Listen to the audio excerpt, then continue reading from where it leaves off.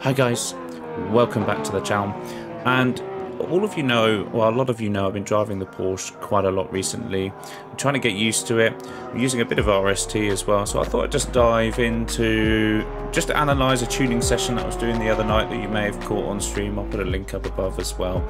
Just what is going on with the Porsche. It's a very difficult car to drive, or everyone thinks. Make sure you subscribe, give that thumbs up. Let's dive in and watch the lap. 70 litres of fuel, middling temperatures, I think it was sort of 24, 32, and it's just, you know, the time doesn't mean much. It's 1:59.7 if you really want to know, but it's all about the process. It's all about diving into just looking at the lap and seeing where we can get a little bit better. First thing I want to note is you know, we're using low brake bias here. We use a lot of throttle to adjust the car throughout this lap. It's a style of mine that a lot of you have picked up on, and we've had a lot of discussions about. There are a lot of pros and cons to it. It's quite an interesting one. A bit of understeer through there into that corner, and we drop it down into second here, not using all of the brake. We'll dive into that later in the video. Just off the throttle here a little bit just to get that turn in, and then straighten that steering full power up the hill as we come into the Degners. First Degner, really crucial. You clip the curb, don't go too far over it, otherwise it'll shunt you out wide. Looking for that dark patch of Astra on the left hand side, and then as soon as we're on the power there, get that steering straight. Let the diff bring the back of the car around. Make sure we get straight here as well to brake in a straight line when you're on full power. Trailing the brake off nicely into the hairpin. Again, steering back to neutral as soon as we can on full power, looking for the edge of the curb to maximise that acceleration up towards Spoon, because this is the third fastest part of the course, okay? Coming to Spawn, Spoon, really short braking zone just on that slip road on the right hand side. Throw it in, see if you can get yourself a good line. A little bit of understeer and oversteer as we correct the car on entry, and then a bit of snap oversteer on the way out. So a few things still left to be done on the setup, but we're getting there. It's relatively comfortable as we come into 130R. It should be flat. We have a little bit of a kind of confidence lift off. We don't lift off completely, just a half lift. And then again, straight steering. Make sure you're really straight when you're under heavy braking. We missed the apex slightly there, so there's still some time there, but a nice exit. The car settles down over the bumps nicely coming out of the final chicane, and away we go for that 1:59.7. So let's have a look at the first sector in isolation then. And the first thing, again, like we mentioned, really low brake bias here, 53%. In fact, I think after this lap we experimented with even down at sort of 51.6 or so. It's all about finding that balance. And if you just sort of slow it down slightly, you can see how much throttle input I'm putting in here to balance the car from there. As soon as that steering is straight again, or as soon as we're on full power we're straightening our steering, and then again here actually changing up as we turn in just to get that last final couple of miles an hour, and then flicking it back down into third to get that turn in through the left hander, just as it's quite a fast corner. We're still got a little bit of work to do, a little bit of understeer creeping through in that first section. You see again, just as I flick down into second gear here, we're still on that sort of 60% braking. We don't go any higher. We'll really dive into the telemetry about that in a second, but that little snap of oversteer there as we saw in the intro, and then as soon as we're on full power here, get that steering straight and we power up the hill. So if we go across to RST then, you think a lot of people look at this telemetry and go, oh my gosh, what am I looking at here? But let's break it down really simply. Let's click just before the first corner, and let's just zoom in to the first section. Okay, so this is about the length of the clip that we just watched. And the first thing we're going to do is we're just going to look at this as an overall sort of picture and pick out a couple of things that really stand out to me straight away. The first thing is, you'll notice I never, if we look at the blue trace, never actually go to full braking. This is, you get your exact values up here, 89 with just over 90% braking even into the first corner. This next braking zone is a very short one, 65-ish. And again, similar sort of 63, 65-ish levels. So that's interesting. So the first thing we know is we don't always need to be braking at 100% in this car. It's all about keeping momentum, and the least you can brake, that you know, you're going to keep a lot of speed in the corners. The second thing you notice is when we come off the throttle, when this main red line stops, we've got a lot of throttle adjustment. A couple of things could be played here. This is first thing to note, this is my natural style. I like to balance the car on the throttle quite a bit to shift the weight around to induce some understeer or oversteer as needed. Some of them are the change in gear blips, throttle blips that the game gives you automatically, but a lot of these are me sort of adjusting things. So let's look at the first corner specifically. So we just zoom in a little bit more to this one. You can see the blue line is our braking. We're constantly coming down the brake as we come through the corner, and we have this little period at the end where we're sort of 10%, a nice little trail off. This red line is really the key, as we start to shift the balance of the car around in and out of oversteer and understeer, just because the Porsche, we're running such low brake bars, such rearward brake bars. I feel like I need to do this. The really key thing for me here though is this steering input here on this graph. Okay, watch. I'm starting to, I'm barely steering. I'm basically using the brake to steer around here in the throttle. And as soon as I start to come off the brake more heavily, look how as the blue line drops, our steering input starts to gain. And as soon as I come off that brake completely, that's where I've got full steering input. So this is the maximum that I steer through that first corner. We start to apply the power, and then as you see, I get to the confidence to go to full power or almost full power. That steering input dramatically decreases. So there's a really key relationship between getting on to a lot of power. So this is 80% or 75% of power there, and by the time I'm on 100% power, my steering is not straight, but it's much straighter, much more neutral than it was. A lot of people talk about turn 1 at Suzuka as quite a difficult turn to conquer. There's two ways of going around it really. We've talked about this in the trail braking video before, but I just wanted to show you because I experimented with both ways in this Porsche. This one I found to be better for me, where I'm constantly on the brake and I'm just trying to adjust it.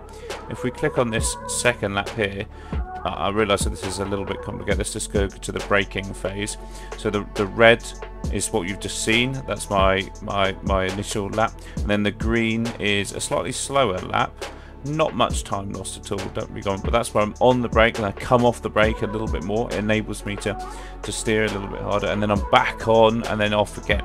Okay, so two different ways of going through that first corner, and actually, it's up to you what style you sort of take, but it's the same thing. Okay, so you have this really stable on the green line, the throttle input here, and as soon as I'm confident I'm getting up to full power, I'm off that steering again, actually straighter earlier in this corner, which is interesting. Get a little bit more speed out of it. I don't take quite as tight a line. I think I run slightly wider here and then cut back earlier. It's absolutely fine. Two different ways of taking the first corner. Let's get rid of that lap. Let's go back to the first sector. As we go through the rest of the lap then, rest of this sector, then you'll see that actually we come off that throttle very quickly. We induce a lot of steering, and then we have a little bit of a stab at the brake just to get that rotation in the Porsche. And as soon as we feel we're confident, and again we're off that steering, as soon as we're up to some high power, high acceleration levels, and as soon as we're sort of full power, we're just doing the minimum amount of steering that we need to do. And it's extremely similar going into what is turn 5 now, and then going up the hill, the left-hander, we don't hit the brakes at all. It's purely the car's rotation to bringing us into this corner, so we're keeping that momentum nice and clean on the steering. We have a little bit of oversteering moment here as we get to full power, just as we get the back end out going around the right-hander just before we flick left. It's really interesting to look at the braking tracer here, not full power, really not full braking, really something to bear in mind as we look for the rest of the lap.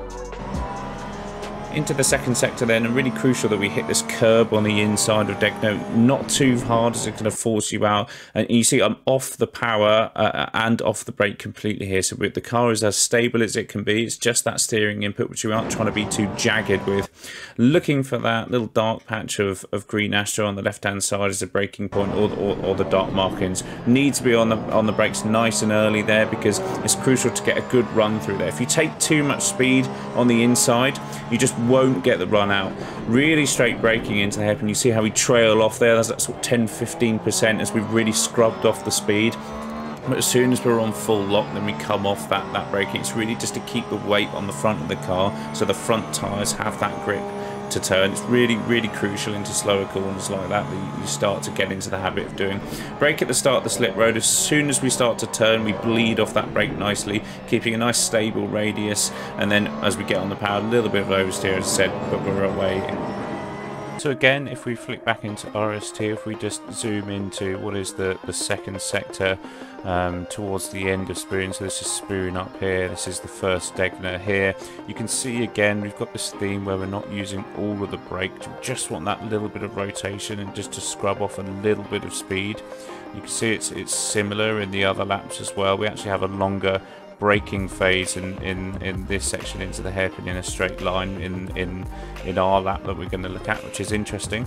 But for the purposes of this, if we just concentrate on the degners just for a second, you can see how comfortable that trail off is. It's not a stab on the brake, it's just a nice arc, just to build in some rotation to the car. See, I get on the throttle, I get a little bit nervous. We saw that as I thought I was going to run slightly wide, and as soon as we get to that slightly darker green Astro, we're on the brakes, we're off the throttle. There's a small crossover as you see here as well, and then with nice arc off as we're starting to up our steering input here, the brake trails off. It's not a proper trail brake as in you're starting to keep 5 or 10% on the brake as you're deep into the corner, but as you come off that brake you're starting to increase your steering, and again as soon as you feel like you're up into full power, that steering comes off really quickly and you accelerate in a straight line.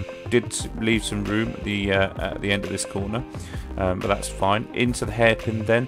As soon as you can see we've got this straight line braking phase here, and as soon as you start to turn, you've got this phase where you can get away with it a little bit. You're trailing off that brake really nicely, and then we keep it here. Actually, it's about 15%, which is probably slightly too much to trail, but to just keep that weight on the nose of the car.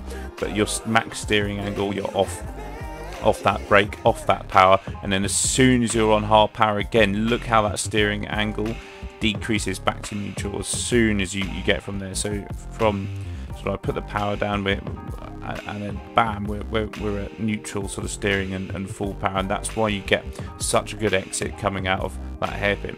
Full throttle obviously all the way to spoon, and then again spoon's just such an interesting corner. Again, almost full braking, in fact probably should be full braking for this initial phase, and again as soon as we start to input our steering and we get up to a full steering lock, then we're off that brake. A little bit of jab of power just to get us through that corner and into the second phase of spoon, and then again little bit of an oversteering moment here as we get on the power, a little bit of an oversteering moment here as we put the brake on, so we don't brake all the way, we're up at sort of 68-69% here. A little jab of throttle here just to stabilize the car slightly, and all of this is me trying to just push the boundaries of the car, maybe induce a little bit of understeer so we get a wider line into spoon.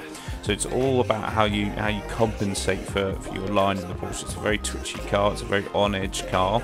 The brake bias is very far back, so if you could handle that, and if you find your way of adjusting it to enable you to set yourself up to fire out, to use its acceleration coming out in the corners, then you've got to be absolutely fine.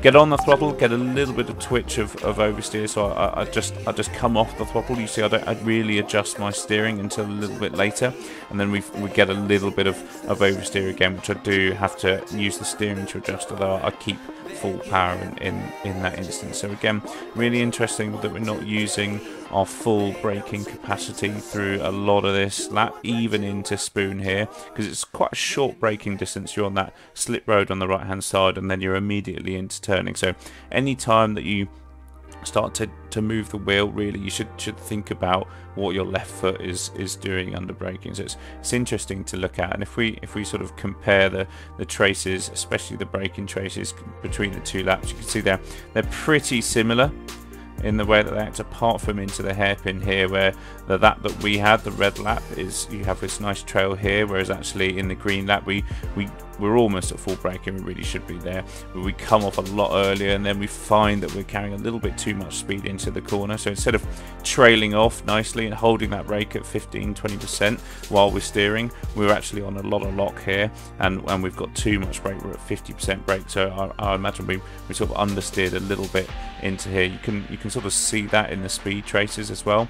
The green line where we've understeered, that the apex, our apex, not the apex of the corner, but our minimum speed is much later and slower in the corner, so this was V'd a little bit more. You can see we actually get back up to similar speeds here, in fact virtually identical speeds going down the straight, even at whatever phase here, 92.6 to 92.2, really even above 100 kilometers now. But this sort of braking, we're faster into the braking phase because obviously we've come off here, but this sort of phase in the corner here, we're carrying sort of 10 miles an hour or so more. So really interesting to compare the two laps and two brakings together. Really crucial element as we're coming into 130R that we try and keep as flat as possible here. A little bit of a safety net lift here, and then we get over to the left hand side of the track. Make sure you're braking in a straight line. Really crucial that you're braking. If you're on 100% brake, you should be in a straight line. As soon as you start to come off that brake, then it's time to shift your approach. Really nicely getting the rotation through the middle of that chicane, using a bit of the power as well on the way we are on the start finish line. So final time back into RST and looking at the telemetry, and really we've only got a couple of corners left. At this point in your lap, you just wanted to keep the steering as straight as possible, get as nice a run down this straight. You can see we're up into sort of 247 kilometers an hour, sort of max speed, somewhere up there in the Porsche, just before 130R. Really, if we zoom in, and if we just zoom in on this side, so we get the whole sort of last sector, I get a little bit of a lift here, down to 40% or so throttle. Ideally, once the setup's absolutely nailed around here, then I'll be taking that flat. It's definitely to be done. That just is a little bit of a confidence lift. It doesn't really lose you too much time, but that's absolutely fine. Again, we've talked about it. This heavy braking zone in a straight line. You can see how neutral the steering input is here. As we're braking all the time, we're on that 100% braking, the blue line. As soon as we start to steer, then we're coming off that brake, and then we were really into a lot of steering lock, then we're heavily off that brake. I don't really trail into here. I actually carry a bit too much speed. You saw in the clip, I was a little bit wide on this first section.